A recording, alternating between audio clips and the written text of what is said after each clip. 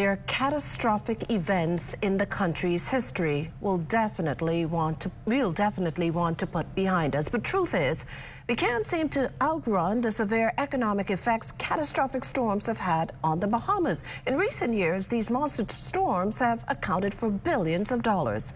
Well, Prime Minister the Honorable Philip Davis noting in his 2024-2025 budget communications just last week that, according to the IDB, the Bahamas has sustained $7.7 billion in economic losses within the last 10 years from the impact of extreme storms like Dorian and Matthew.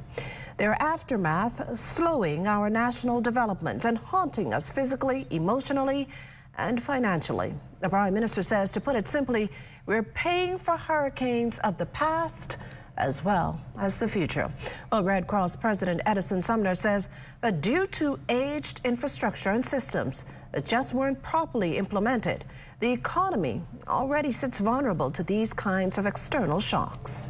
You're talking about a significant loss in infrastructure, and that loss in infrastructure has had an exacerbating impact on everything else that happens because, you know, the economy is built off of infrastructure. We can't do anything without proper infrastructure in place.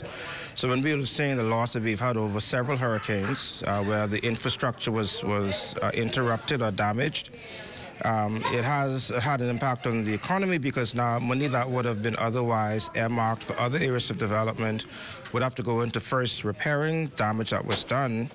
And then the damage that was done over the years has also exposed vulnerabilities in infrastructure that needed to be improved upon.